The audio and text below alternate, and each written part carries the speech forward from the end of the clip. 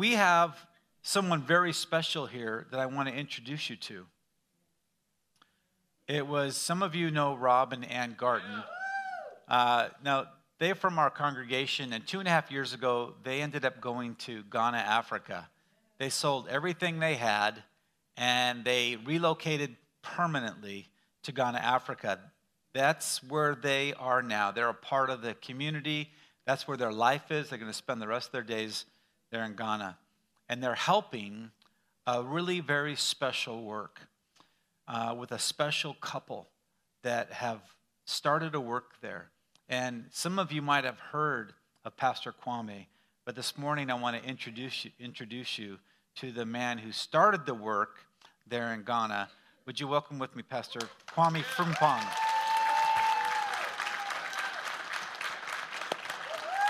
So, step over here, Pastor. I want them to see you over here. Yeah, look at these. Get close. Yeah.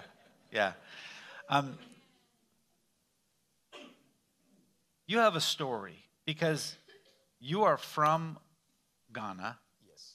But then you came here and then you went back. Tell us how that worked and why is it that you went back? Okay, amen.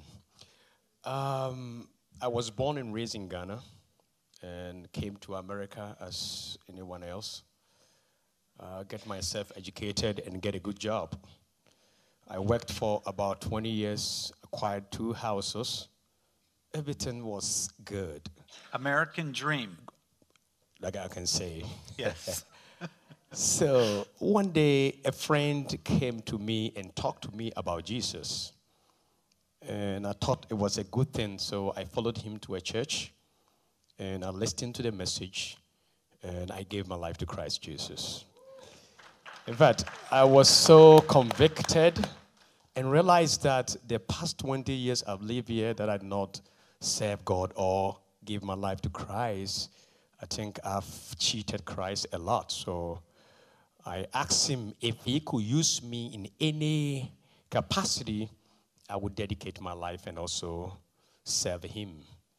So God put it on my heart to move to Lancaster here and plant a church.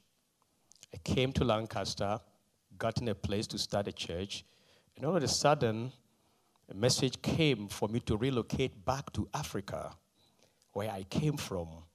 In fact, I haven't lived there for 20 years. And also, I have 2 little daughters. One is 10, one is 12. So how is this relocation going to be possible? But I looked at it and I see Jesus, through him all things were made, gave up his position, came back and then live with us, go through all the pains which created a way for me to also be salvated. So I have to sell all my houses and everything I have and went back to Ghana. In fact, it wasn't an easy thing, but I trusted and believed God. In fact, before I left, I had seen Rob and Ann. We met at Debbie's house, and we became friends.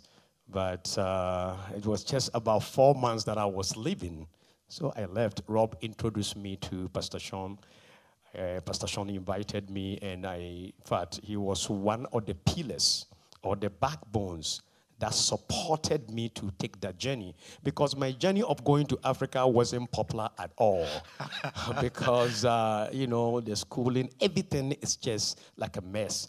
But as somebody like me going back, so I left, like I said, and we started crusade when I was in Ghana. We went to different places, villages, preaching the gospel. At some point, he preached the gospel, and 100 people gave themselves to Christ. There was a problem that we did not plan very well. So what do we do with the converts? That means I have to set up a place in my house, and then we started a church right there. And sometimes it was so sad when it's raining, they have to go back to my living room. And there was a need for us to come up a place where we can also serve the Lord or worship. We acquired a place, and then we started. You see, God is such that in Africa, according to them, it takes 30 years to build a church like this. But our church was built between 9 and 12 months. Woo! Today we have We have a. we I think have you have some pictures we of have a little video of the yes, church. yes. Check this out. This is the church, and the people that we have all are all church members, and people are excited. There's Ann. And the good thing is most of these church members were alcoholics, and they have actually given themselves to Christ.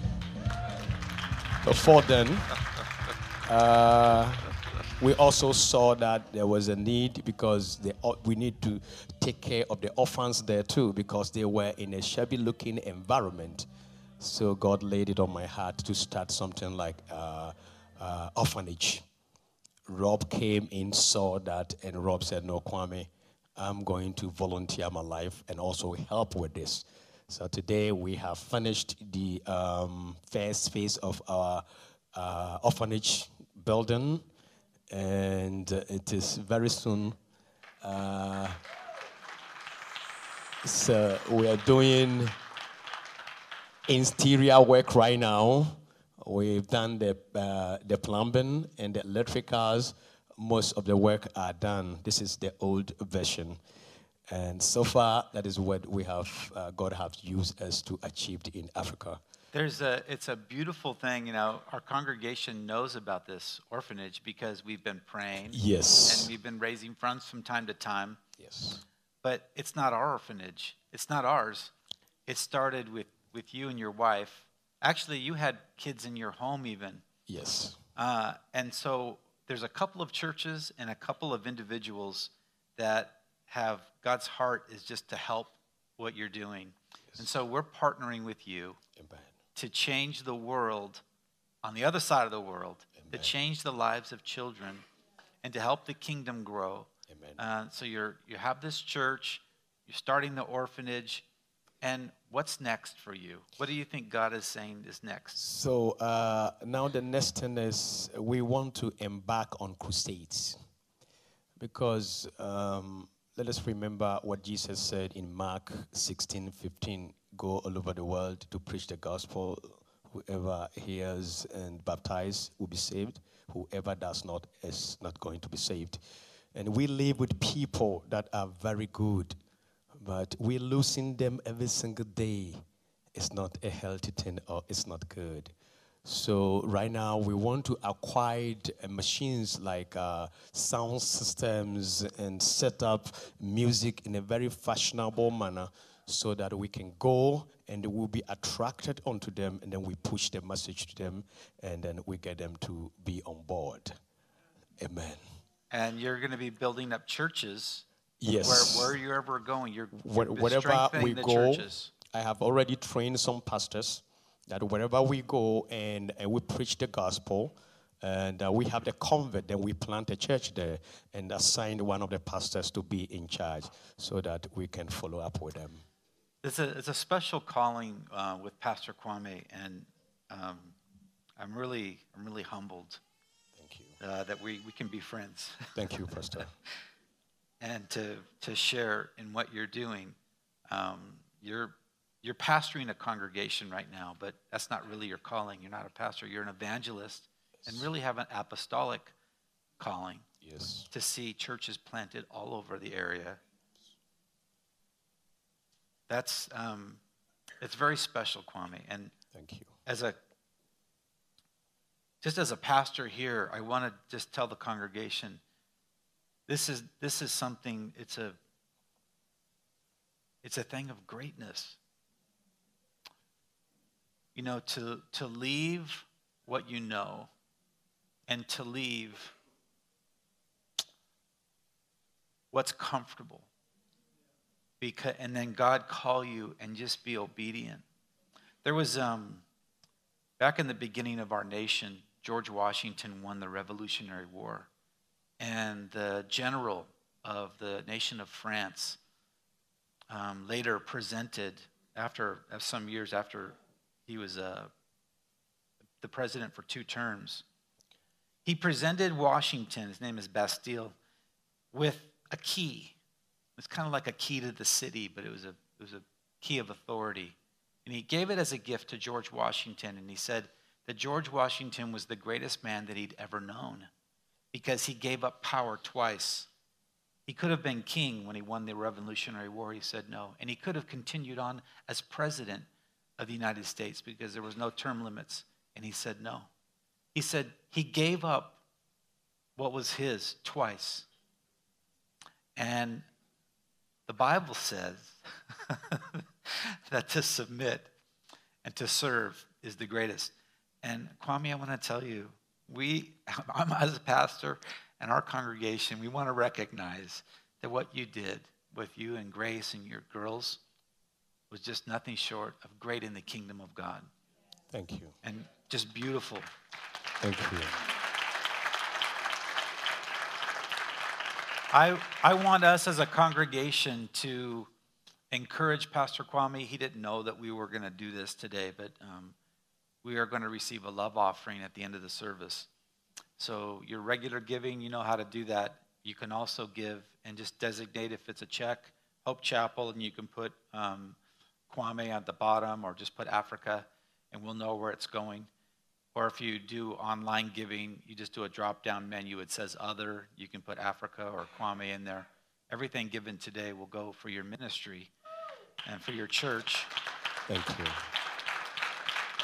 And I hope for supplies that will take you to the different villages and continue your ministry. The one thing about Pastor Kwame is he doesn't need it. This is beautiful too. Not only did he leave a good job, but he already has now forms of income in Ghana where he doesn't need anything from anybody. He's not receiving anything from the church. In fact, he's giving to the church. He's giving to the orphanage. He's giving to the children. He's a giver. He has 3 different businesses that I know of. You're a businessman, and God gave you that ability because of the calling that goes along with it. So he's not here asking for help. But when you see good soil, the Bible says plant seed. And Kwame, I want to say, as you've been faithful with what you have, you've been faithful with little, God says, I want to make you ruler over much.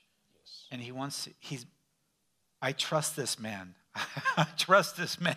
He's been trustworthy, and that's special. Guys, it's very special. I want us as a congregation to pray for him and his wife, Grace, and their girls. I asked Pastor Danny to come and lead us in prayer. Would you stand with me?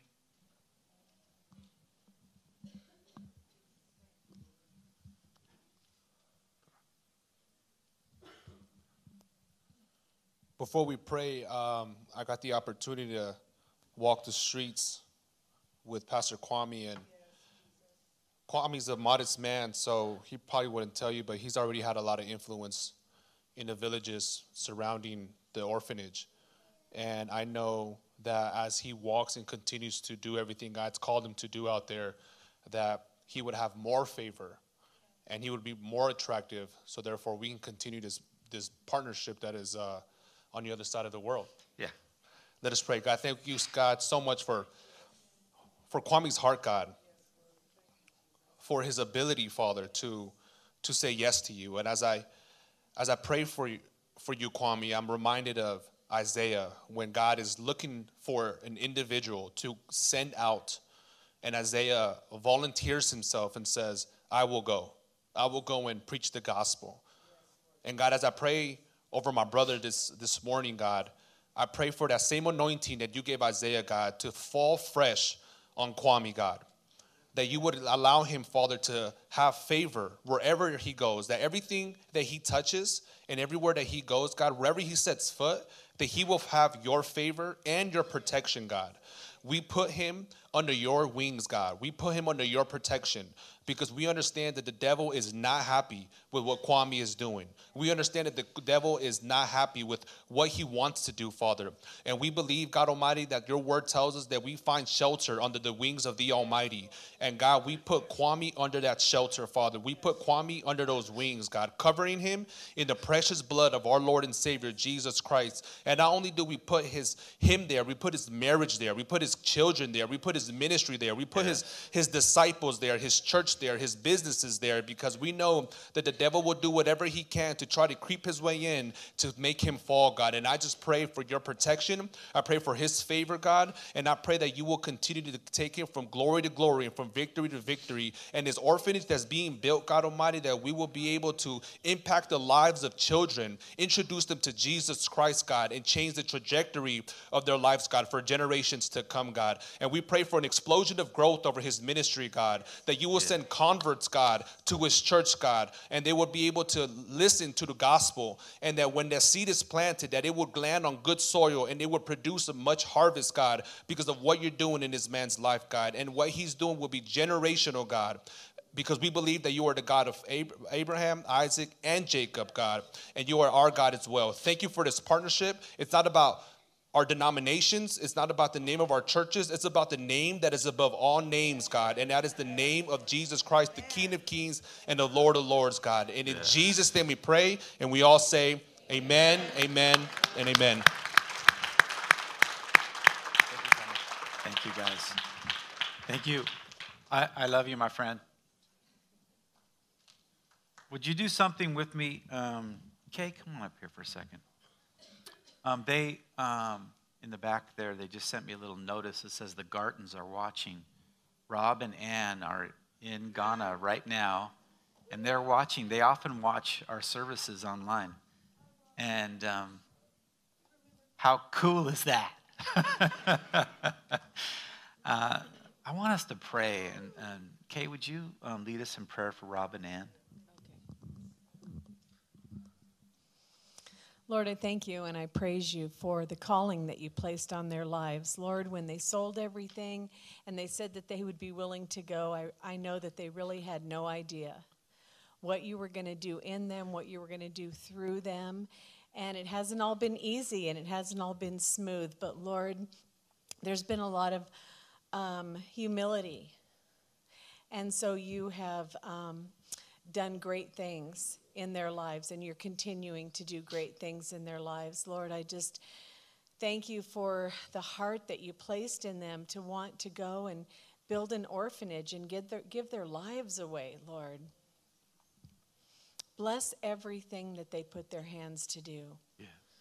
We give you the glory and the honor and the praise. Keep them healthy, keep them strong, keep them encouraged, and anoint their lives, Lord, fresh and anew today. I pray in Jesus' name. We love you. Amen. Love you, Rob and Ann. So again, like today, we're going to sow into Pastor Kwame's ministry. Starting next week, we're going to start raising funds to help these guys get that orphanage to the finish line. Yeah. So for the next 2 months, every week, we'll be receiving love offerings to help them get to the finish line. They're close. They're close. There's a little electrical, a little plumbing, some windows. Let's get it done, right? Come on, let's get them over the finish line. If you have a Bible with you, turn with me to James chapter 1. James chapter 1. I remember growing up, and basketball was my sport. I loved to play sport. I played on the playgrounds growing up, and a lot of pickup games. And in pickup games, you choose your team, and then you wait for some other people. And before the game even started, people would be talking, and we call it talking smack, but they would be talking about their game and how they were going to beat us, and it's just part of the game, and it's normal. but you really don't know how they're going to play until the game actually starts. And then when the game starts, we'll see, if they really got it or if they're just a bunch of talk. And if they're just a bunch of talk and they don't have a game, there's a name for that. We call them posers. And that's what James is talking about. He's talking about people who had a talk but not a walk. In James chapter 1, verses 26 and 27, James says this: if you claim to be religious but don't control your tongue, you're fooling yourself, and your religion is worthless. Pure and undefiled religion in the sight of God the Father means caring for orphans and widows in their distress and refusing to let the world corrupt you. Really, three things. Three things that's mentioned in these two verses I think that are super important. It's where the rubber meets the road. It's where your Christianity has a way to be seen. And James spells it out. And the first one is watching your words. He says, if you claim to be religious but don't control your tongue, you're fooling yourself. There's something powerful about the words that we speak. In fact, Proverbs chapter 18 says this: life and death are in the power of the tongue. Life and death. It's the same kind of life. That same word is used in Genesis chapter 1 when God creates man and all the living beings, and he gave them life. That same word is this word in Proverbs. The very life that God gives, we can have that same power with our words. Life-giving words. The same words that Moses used at the end of his life. And he talked to the children of Israel and he said, I want you to make a decision. I'll put a decision before you. You can choose life or death. And he says, choose life. Choose those words that will bring goodness, bring God's plan. What is life? Love, joy, and peace, and patience, and kindness, and goodness, faithfulness, gentleness, and self-control. That's the fruit of the Spirit. It's the Spirit that gives life. In the New Testament, there's a word for life as well, and it's called Zoe. It's a God kind of life. It's a life that goes way beyond the normal human capacity. Do the words that we speak promote real life? Or do we use words that cause division or anger, even death? Psalm 19, verse 14 says this: may the words of my mouth and the meditation of my heart be pleasing to you, O Lord, my rock and my redeemer.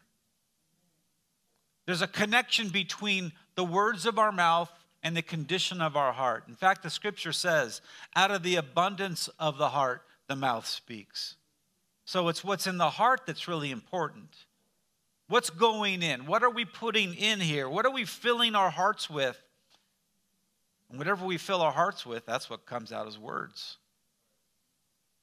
Are we filling our hearts with the things we're entertained by, or the things we watch, or the things we listen to?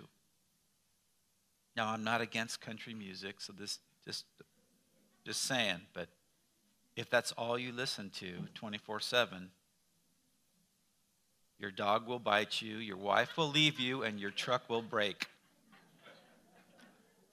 Because that's what it's a message. And I'm not being facetious, I'm being funny. Be careful about what goes in your ears and in your heart. Be careful.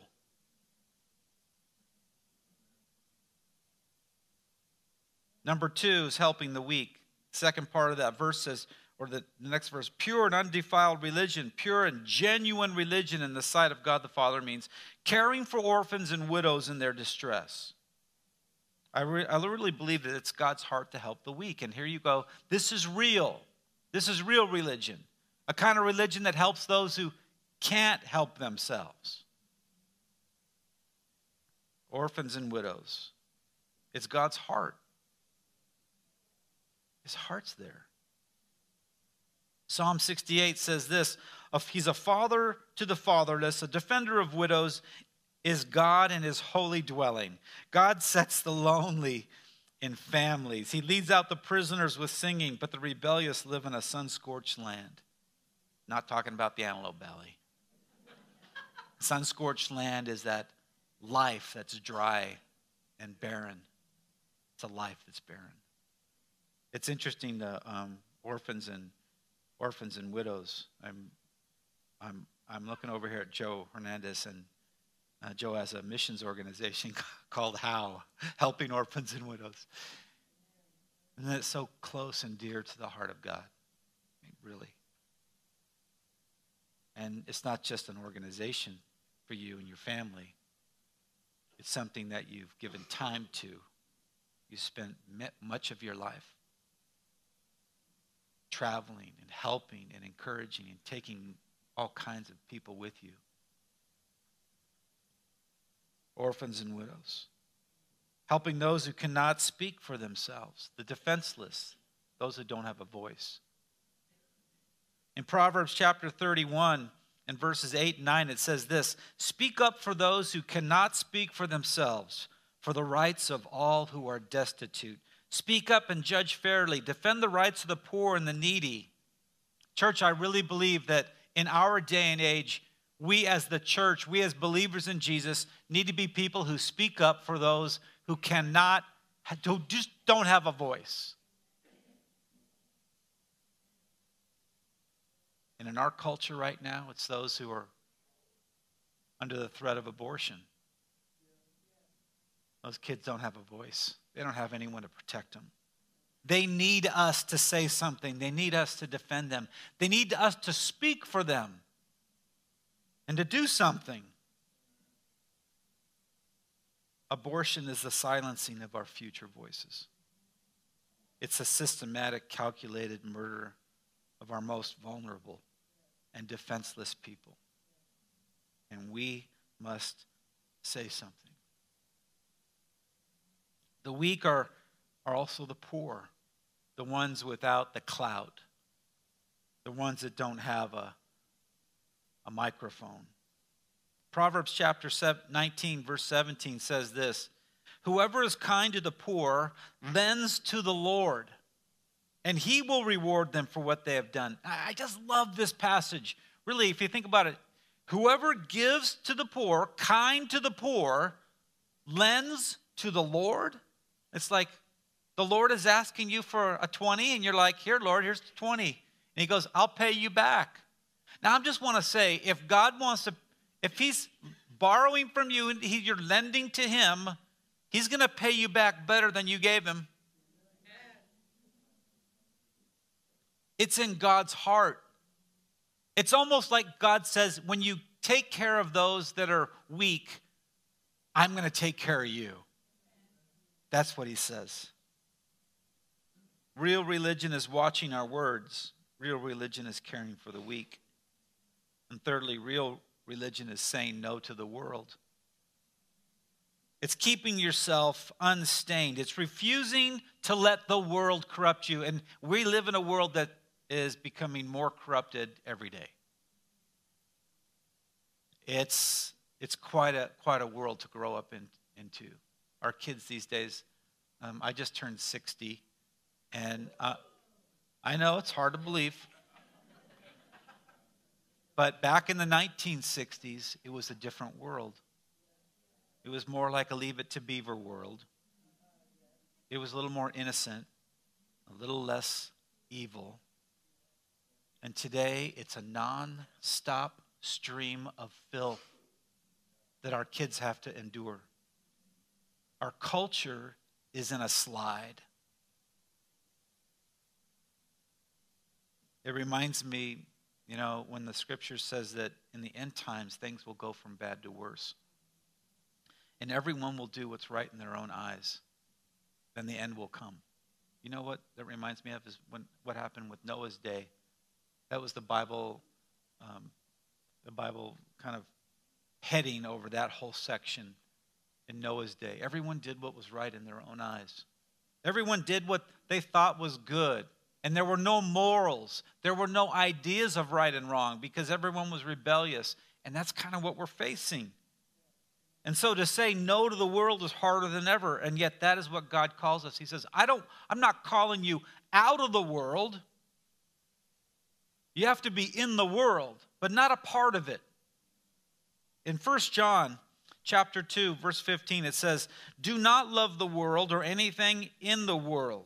If anyone loves the world, the love of the Father is not in them. For everything in the world, the lust of the flesh, the lust of the eyes, and the pride of life, comes not from the Father, but from the world. The world and its desires pass away, but whoever does the will of God lives forever. The lust of the flesh, the lust of the eyes, and the pride of life. This is what we deal with. The lust of the flesh. What is the lust of the flesh? Galatians gives us a really great list. Watch this. Galatians 5:19. When you follow the desires of your sinful nature, flesh, the results are very clear. Sexual immorality, impurity. Is there an earthquake or is that just our youth? All right, youth. Woo! All right, I love it. You know what? What a church would be like without noise. Without kids. It'd be a dead church. I'm so glad our kids are making noise. Galatians chapter 5. When you follow the desires of your sinful nature, the results are very clear. Sexual immorality, impurity, lustful pleasures, idolatry, sorcery, hostility, quarreling, jealousy, outbursts of anger, selfish ambition, dissension, division, envy, drunkenness, wild parties, and other sins like these. Sounds like a commentary on our culture. Let me tell you again, as I have before, that anyone living that sort of life will not inherit the kingdom of God. It's the lust of the flesh. It's what our sin nature yearns for. That thing that says that sin is pleasurable for a season, but in the end it brings death. The lust of the eyes, it's materialism. And we have it. We live in a very materialistic society. And the materialistic society says the eye never says enough. I feel like I have to battle this on a regular basis where my eye will just say, I'm satisfied. I don't need. The scripture says if you have shelter and food and clothing, with that you should be content. But we're not. We always want that one more thing or whatever someone else has.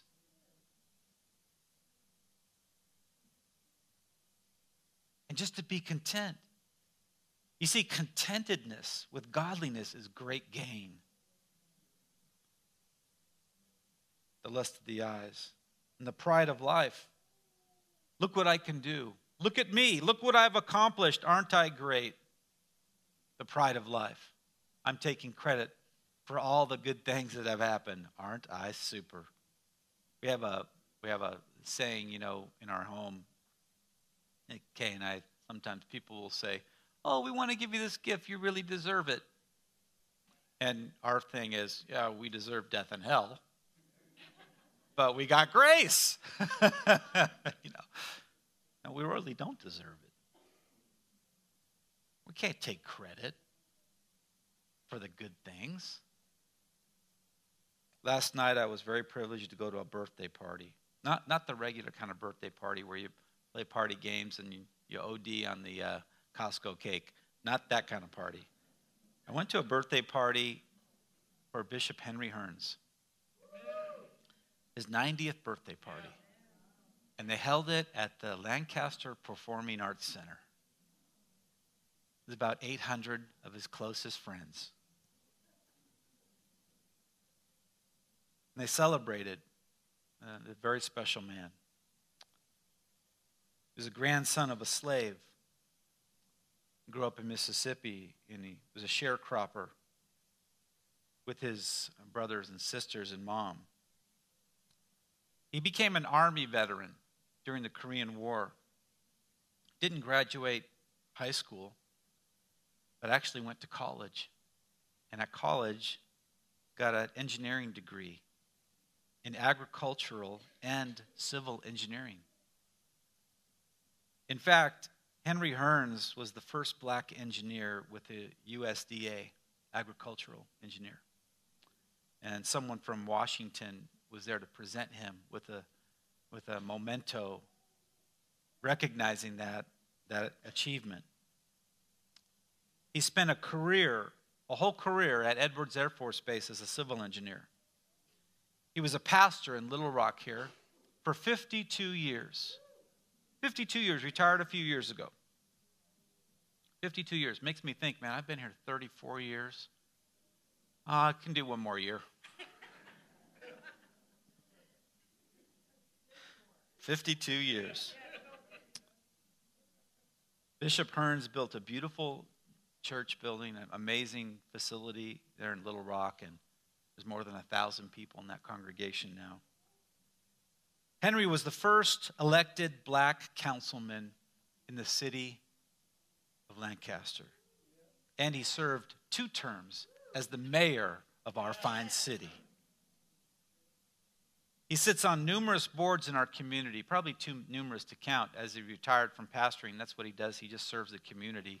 And recently I joined a board with Grace Resources, and I was invited to it, and I said, yeah, I have a heart for Grace Resource. I love Grace Resource.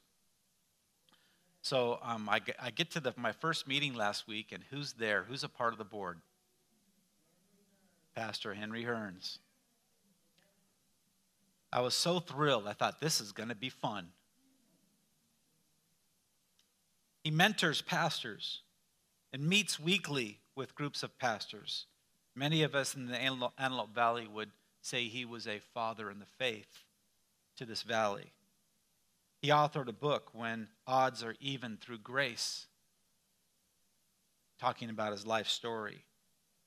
Someone showed up at his birthday party last night from the University of Tennessee, where he attended, and they wanted to commemorate the fact that he graduated there with an engineering degree, and so they started a scholarship in his name.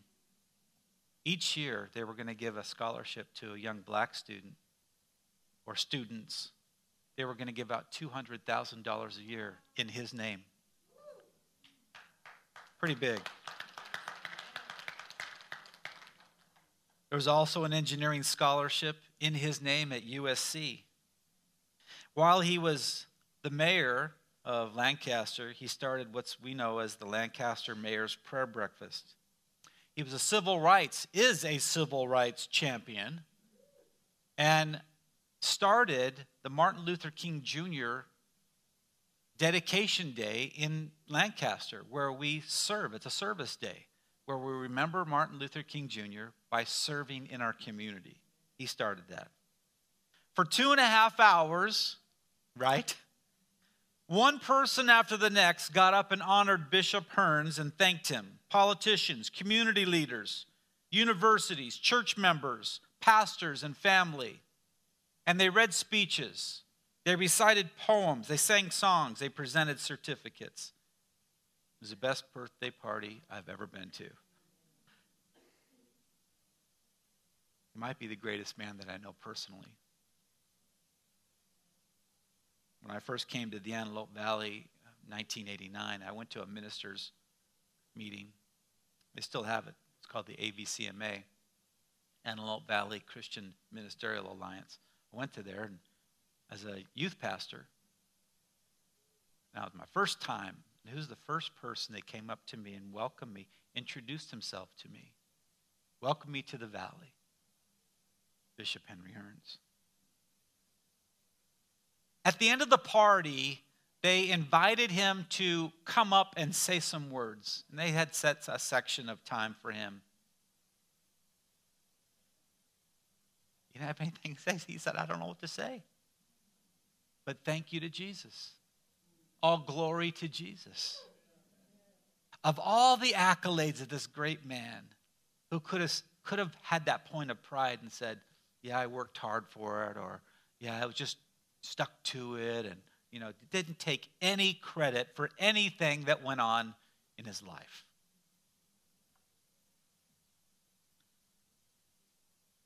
Real religion includes watching our words and helping the weak and saying no to the world. It's said that the book of James is the Proverbs of the New Testament. It's the practical application of truth. And we think of James. James is actually the younger brother of Jesus. We think of James as the one, maybe he's just, pragmatic about life. But I don't think so. It's not just that. There was a need that had to be addressed in the early church. And not just addressed by James, but by several other New Testament authors. There was something happening in the church, in the cities where the church was growing. False teachers were coming in, and they were teaching another gospel. And their gospel, it was known as Gnosticism. And Gnosticism is simply this. It's focused on knowledge, Gnostic knowledge. And all you had to do was get the secrets and get the special information. And it didn't really matter how you lived. It didn't matter if you did anything. In fact, you could live an immoral life because you were in the flesh, and this flesh was going away. So they had a kind of divided view of a life. Dissected. You had a spiritual life, you had a physical life. And it really didn't matter about the physical life. And that kind of teaching was creeping into the church. And James says, we've got to stop it now. Because true theology, that Christianity is not a philosophy.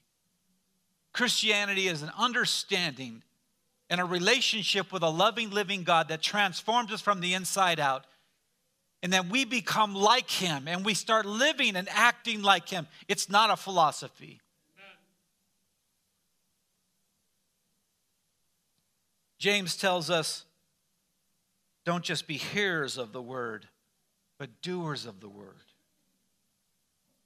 If you think you can be a hearer of God's word and not a doer, you're deceived. Faith without works is dead, he says. You can tell me about your faith, but I'll show you my faith. What did Jesus say about it? What was it important? Was it that important what we did as opposed to what we believe? Because I know people who know the scriptures. I know people who know more scripture than me. And that's all they know. And they're focused on their information, and it's just like a computer. You can put information in and they can spit it out. But their life would not, if their life does not reflect Jesus and how they live and act, that information, the Bible says, is useless. Here's what Jesus says in Matthew 25. I'm going to close with this morning.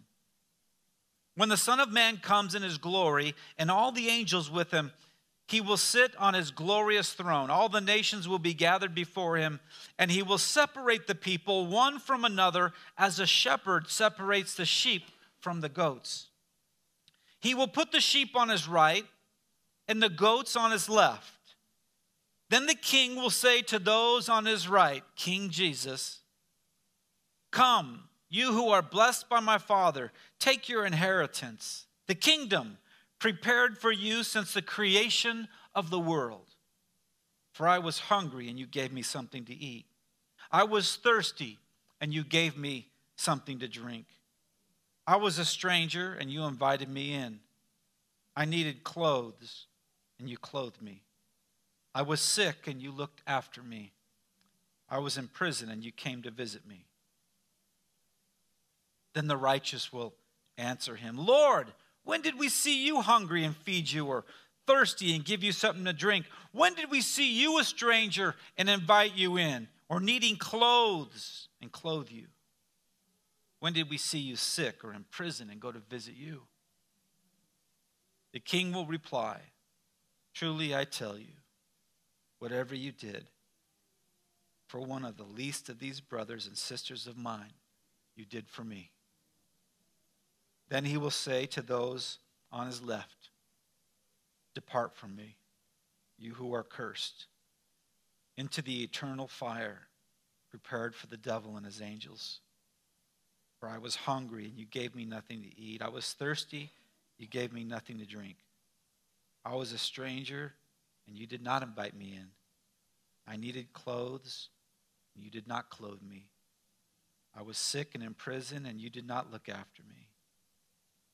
They also will answer, Lord, when did we see you hungry or thirsty or a stranger or needing clothes or sick or in prison and did not help you?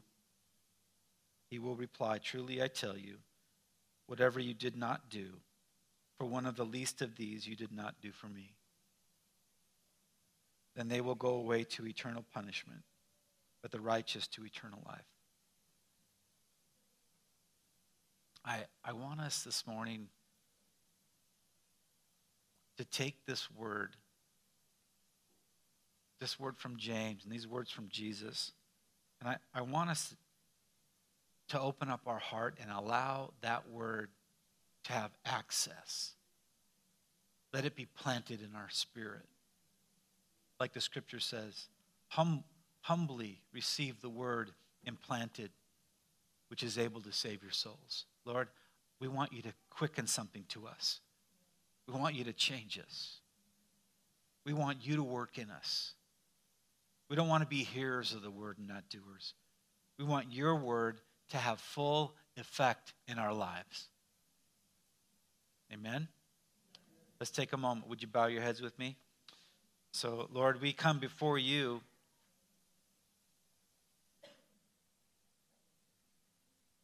And we just have to cry out for help. Lord, we need you. We need you to help us to watch our words. Well, we can't control this tongue.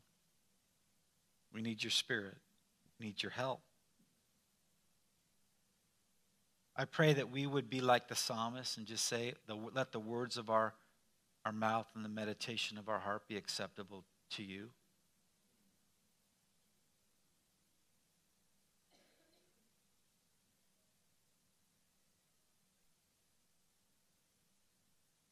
Lord, I pray that every word that comes out of our mouth would give grace to those who hear, that they'd be used for life and not death. Forgive us. Forgive us for using a weapon of words. Lord, we pray that you'd help us care for the weak. Give us your heart for people. Give us your eyes. And how you look at people, Lord, would you help us? Give us that ability to see people like you see them. Past their flaws and what their potential is, who you made them to be, Lord. Help us. Strengthen us, Lord, to say no to this world, the ways of this world. Help us from being trapped in a tangle of sin.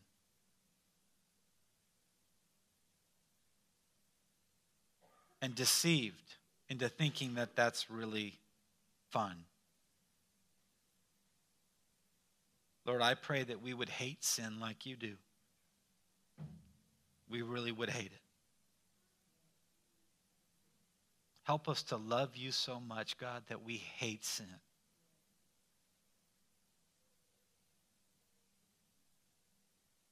We thank you. Lord, we love you today. We serve a risen Savior, someone who laid down your life for us so that we could have life. Help us to live it fully, the way you intended us to live. Not a phony faith, but a real religion, a real faith. A powerful faith. So, Lord, when people look at our eyes, they would see, and look at our lives, they would see you. I pray that we would be the light of the world. That we would be that what people are looking for. We would be the answer to hungry and thirsty souls. And Lord, I just remind him, people are calling all the time. They are calling all the time. But what is our answer? And are we going to have an answer for the hungry? The people are looking for an answer. Help us be the answer. If that's your prayer this morning, I want you to say amen. Amen. God bless you guys.